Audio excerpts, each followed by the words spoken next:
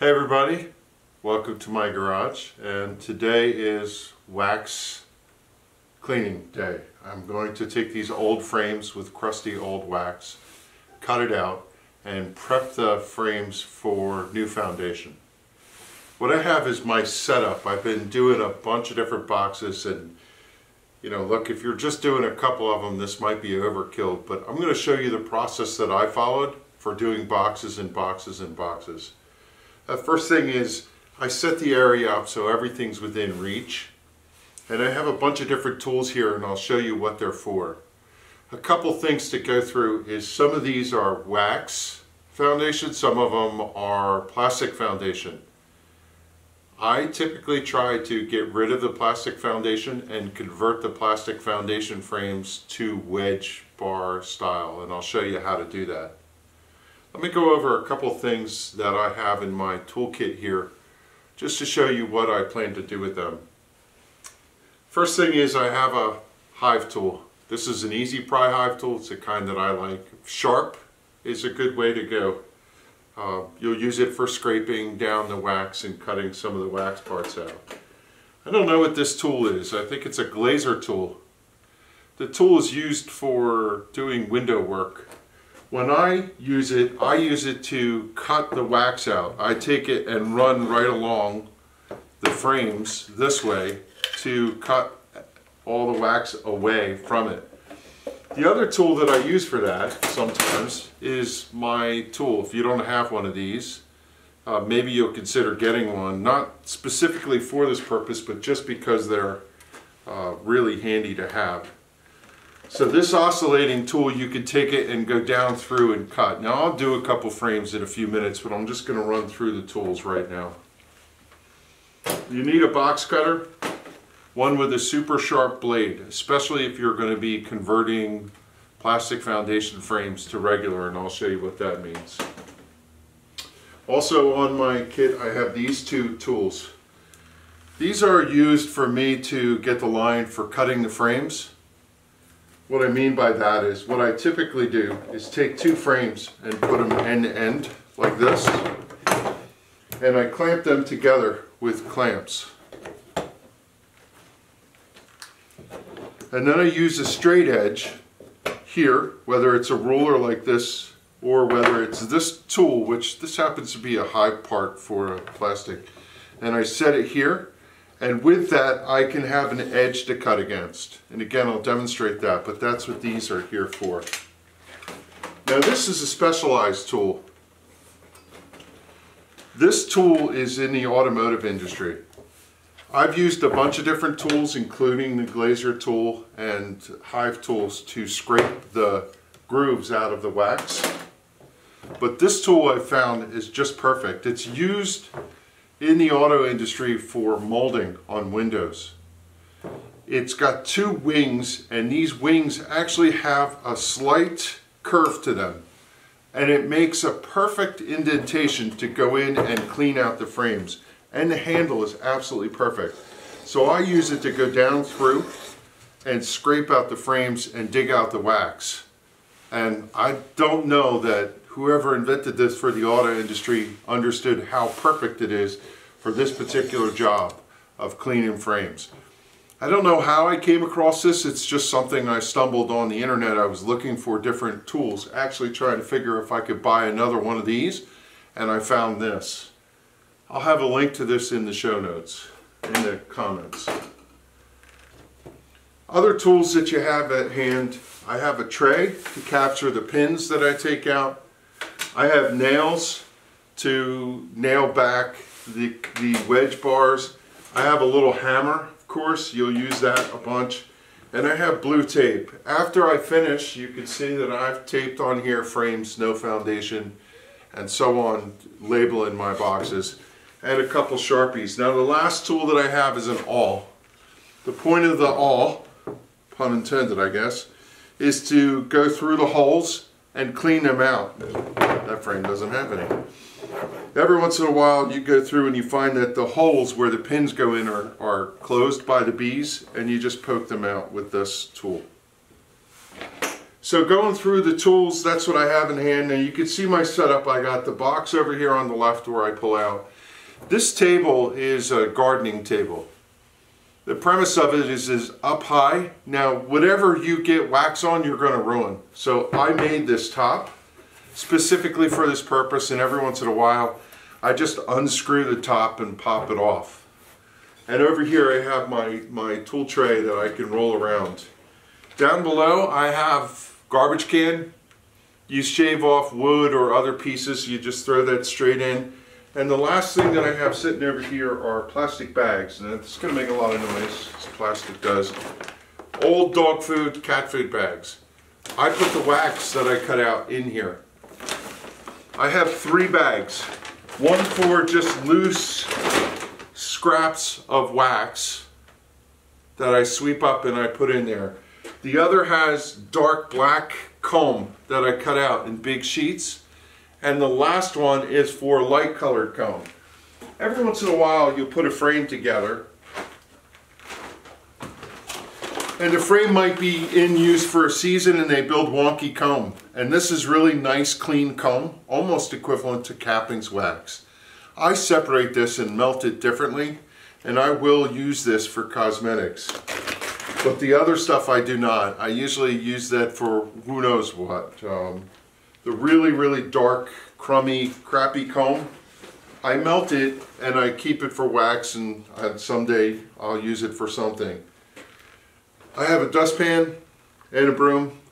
You end up sweeping things up a lot. And the last thing that I'll say about my setup before I start cutting into frames, whatever you do, you're going to drop wax on the floor, and then as you move around, you're going to step in it. On my concrete floor, I have dirty ground-in wax on the concrete. I don't get concerned about that. But if you're trying to keep your stuff clean, you might want to lay a tarp or something here as you do that, so you're not grinding wax and propolis into your concrete. I come through every once in a while with a power washer and power wash this all out and clean it up. So I don't get too concerned about that. Alright, basic setup done. Let's go ahead and clean a couple frames for you. By the way, I should note, I'm in my garage clothes. My grubby old sweatshirt, and you know, I'm going to put on a podcast later and an audiobook. That's what I do. I spend a couple hours in here just kind of working through these, so forgive my appearance. Alright, let's go ahead. Okay, the first frame I'm going to start with has wax foundation. As you can see, this has been in service quite a while. It's an old cruddy comb, ready to go. What you want to do with this comb is cut the sides first, cut the bottom off, pop the bottom out, I'll show you this, and then cut across the top. And then what I'm going to do is take the wedge out and pop the wedge off. Ideally, what I'm trying to do first is get the wax out of the comb. Now you can see this one has the wire foundation in it, crimped wire. I'm going to pop those all out, but I'm not that concerned with it. I'm going to show you one side using the tool. You're just going to go through. Don't cut your table, of course.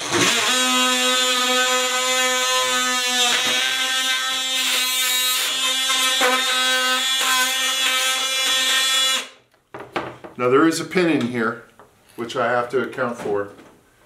The other side, I know that was loud, I'm going to use this tool. And I'm just going to use it and slice. Not as easy. Usually what I try to do is scribe first and then cut through. And again, I have a pin in this one too, on this side. Now I'm going to cut along the bottom.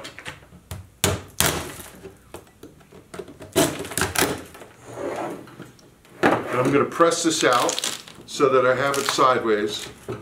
And then I'm going to take my tool, either a knife or this tool, and I'm going to score both sides of this. I'm not really trying to cut through it. I'm just trying to score it so it'll bend when the time comes that I want to bend it out of the frame. I'm going to just give it a push and bend it. Actually, what it turns out is this one has bobby pins in it. So the bobby pins popped out. And the comb all popped out. So that's okay. I'm going to take this and put it in my dirty comb. Now I might clean some of this off. Now what I'm going to do is clean this up. I prefer to get this out of the way before I start digging in.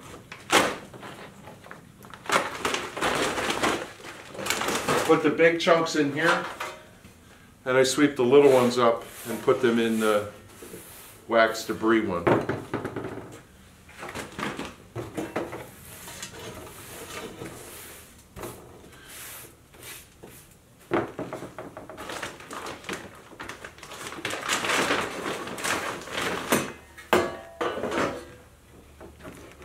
Now what I'm going to do is systematically just go through and scrape this down with my hive tool.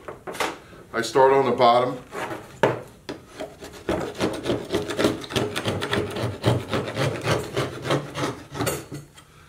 Now this one has a slit through it. It's not a groove. I'll show you one with a groove in a little bit too. Now when I go to clean the sides, I take the ear and I hook it on the side of my table and I just scrape it down on both sides.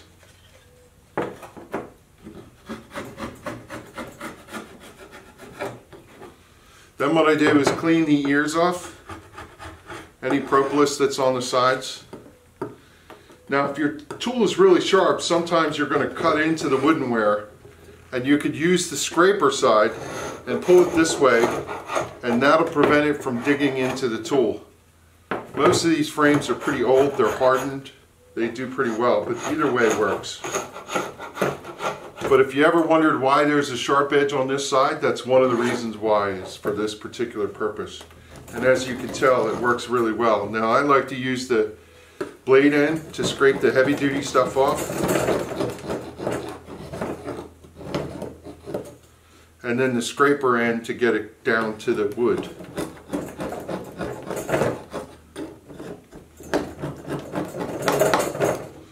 You're going to go across there and hit that nail. Just make sure you pick your tool up every once in a while so you don't get hung on that nail.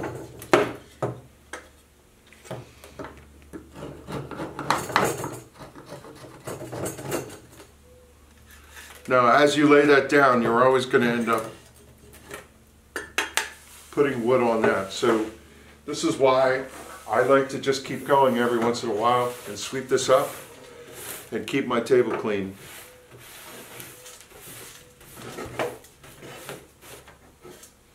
And the efficiency of having the bag set up right here makes it quick. You're not running across or moving around. So I have the inside bar, the bottom bar, and this clean for the most part.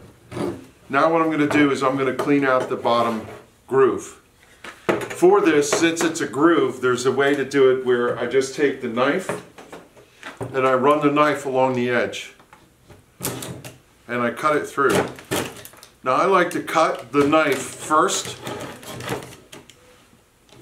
and just kind of scrape along, and a lot of times it falls right out. If you can't get it out, then you can take your hive tool and just rub it against the edges, and it tends to knock it off. Now that edge is clean and everything's out of there. Now what I'm going to do is take the wedge off. First I'm going to clean my table again real quick. Here I could just use my hands. To take the wedge off, I always take the knife and I run it through the groove for the wedge. The bees do somehow get in there and close that up, and this just cuts it and it makes it easier. If you don't do this step, a lot of times when you try to pry the wedge up, it will break the wedge, and then you have to get another cleat, which is a pain.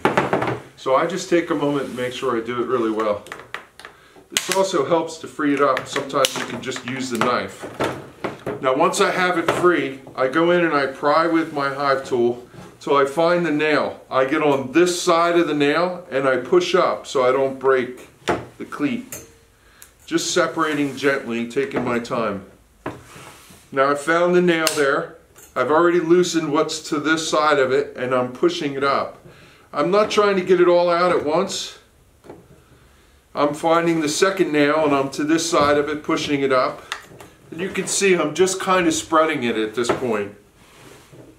Sometimes if you get too aggressive with it, it breaks the cleat. Now this end you want to push up so it's out this way.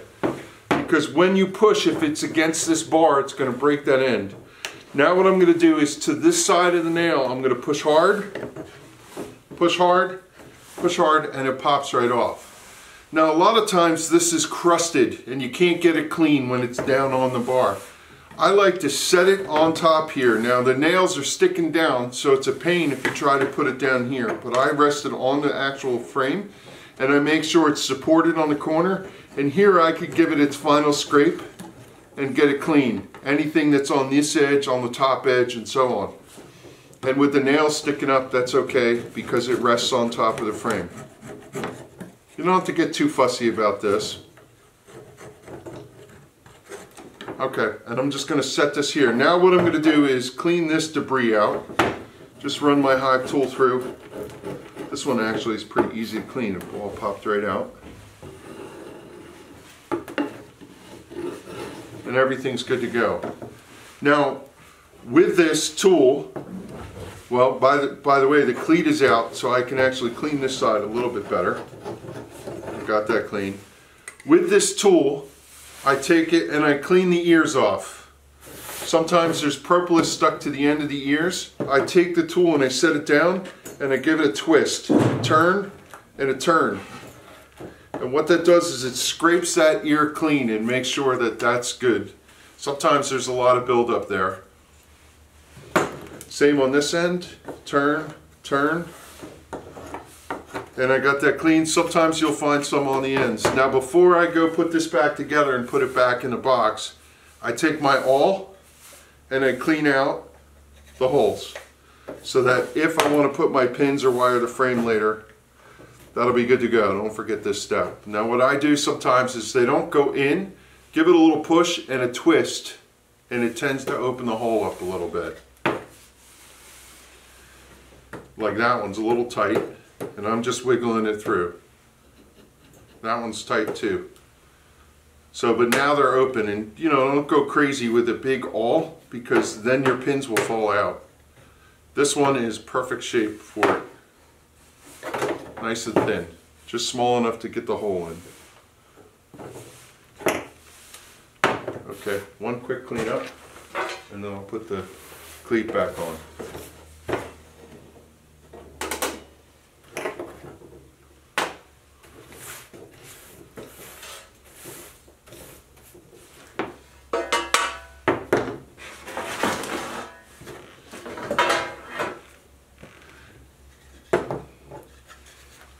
%99 of the time you can take this and match it back up for the holes, like that one. Sometimes you have to push on the nail to get it to match the hole again because you twisted it when you put it in. But the majority of the time you can literally put it right back into the hole that it came out. 1, 2, yeah, of course I'm going to struggle this one.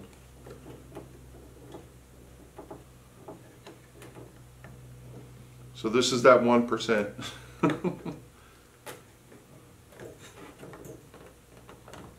Done. A little bit that way. Done.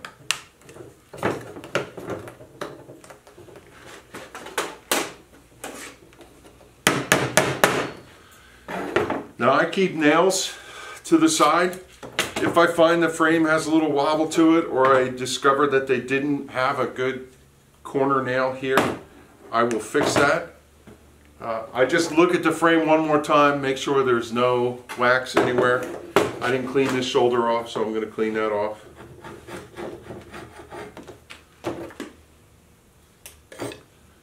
And it looks good, good to go, ready to put foundation in. So I'm happy with that, and I'm going to put it back in a box. This is a frame that was put into service last year, and the bees did not build it out well. This is an example of a frame that has relatively fresh comb. They probably only used it for a month on one side. It's got a little bit of honey in it, what I'll probably do is cut that out. I don't want to put that in the bag. And then I'll cut the rest of the foundation and I'll just feed this back to the bees if it's there or discarded. Now what I want to talk about is this is a frame that has wax foundation in it. For the wax foundation, what I typically do is take the knife and cut the edges to the wax.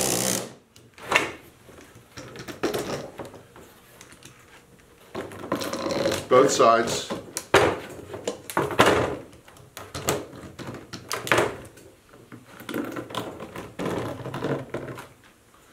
What this is going to do is free up the comb to be pushed out of the frame, hopefully. Now normally I could take and push on one corner and pop it out, and then it's out. Now what I do with this, and I won't do it now, is I scrape the wax off and put it in a bag. I'm just going to set it aside now and show you how to clean this frame. So I would go through and clean this frame exactly as I clean the other one. And actually what I want to do right now is just show the one piece that I didn't do before, which is how to clean a groove. This one has a groove on the bottom, not a slit. So what I'm going to do real quickly is scrape this off.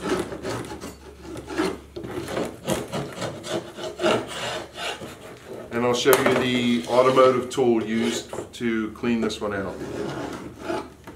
So in here, with the plastic foundation or if it's wax, there's always stuff in the groove. And if you try to put foundation in there, it's going to be a pain. It's not going to work really well. So you're going to want to get that groove really clean so that when you go to put foundation in it, you're not going to encounter the foundation getting caught up on old errant wax. So to do that, I'll take my tool. I always try to just keep trying to make sure I keep my tools off to the side. Take my tool and put it down in the groove and pull. And as I do, I'm turning the tool so that this curved little end, the barb, gets underneath and hooks it and pulls it out. Now this one is not going to give me that much trouble. Well, there's some wax. So I'll just pull it along one side. I'll pull it along the other, and then I'll pop it up. Now because this was a plastic foundation frame and not a wax foundation frame, it cleaned up pretty easy, but cleaning a wax one is just as easy pretty much. It just digs right underneath the groove. So what I'm going to do is I'm going to clean this frame real quick, and then I'll come back and show you how I cut this frame to make it suitable for a foundation. So give me a minute to go through and clean this up and I'll be right back. Okay, I have the frame clean. I'm ready to cut it. This is the plastic foundation frame, and what I want to do is cut it here so that I can make it a groove frame. Slide foundation in here and slide the crimped wire inside of it. The way that I do this is I take a second frame and I match them up like this, and I take my clamps and I clamp the ears together. This is a piece from a polystyrene hive. It's an entrance. It's got a gap, 1.25 inches, that sets right here. And the premise of this is it gives me a nice straight edge. You obviously probably don't have one of these, but whatever you need an 1.25 inch guide for this. Now different frames have different bar widths, but most of them are universal, so this works really well. You want to take a box cutter with a brand new, fresh, super sharp blade, and you're just going to run it along the edge. And really right now all I'm looking to do is score the wood and follow my straight edge all the way along. I'm just going to score it 1 or 2 times, and then I'm going to move it down, make sure I finish. Now one of the things when you're cutting with this is hold it straight up and down. Make sure you're not at an angle or your wedge is going to be awkward. If it gets crooked, it's not the end of the world, but it's always better if you could try and get it straight as you can get it. Now all I'm doing here is just trying to score it so that in the next phase, the knife will stay in the groove. So now I'm done. I have a groove cut in the wood.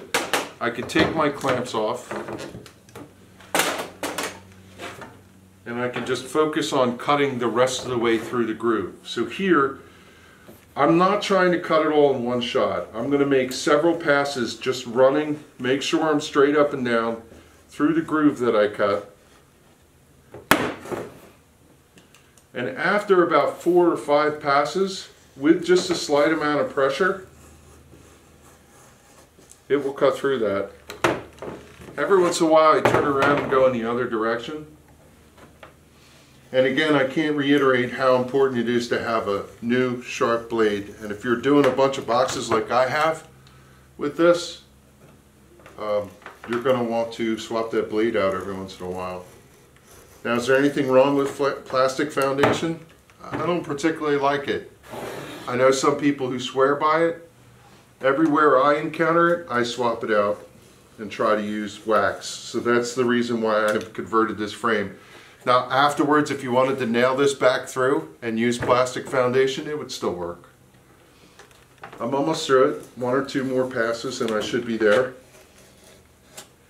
Now once I get to a certain point, now I'm going to push. And usually when I push, I could break through. And then when you break through, not there yet, so close. Now I'm through. Now I can push a little harder, and once you break through, when you cut, you could tend to cut farther down. I know, it's a weird description, but oops, I pushed it.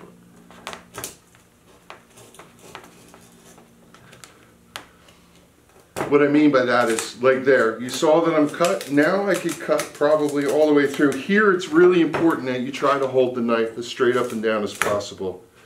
Now don't get too greedy when you do this and go too early. Like down here, it's not cut all the way through, it's deep. There you go. And now I got it. So it'll pop right off. Now what I tend to do is look at this and say, well, sometimes like here, it did not cut cleanly. I got an angle. I got greedy at the end because I was trying to finish for you. I'll just shave that flat. I'm not going to worry about that with my tool.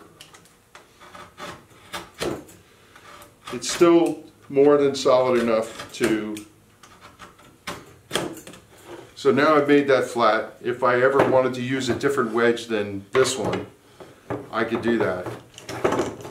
Now I'll take my quick hog tool, scrape this off, clean up the frame the inside. And here's where having that box of nails right here is advantageous, because I can now secure this back.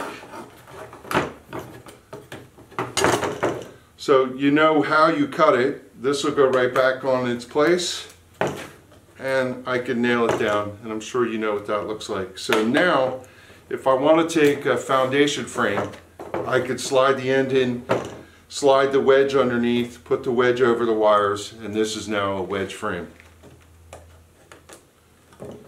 No longer plastic. So I hope I hit everything you were looking for in this.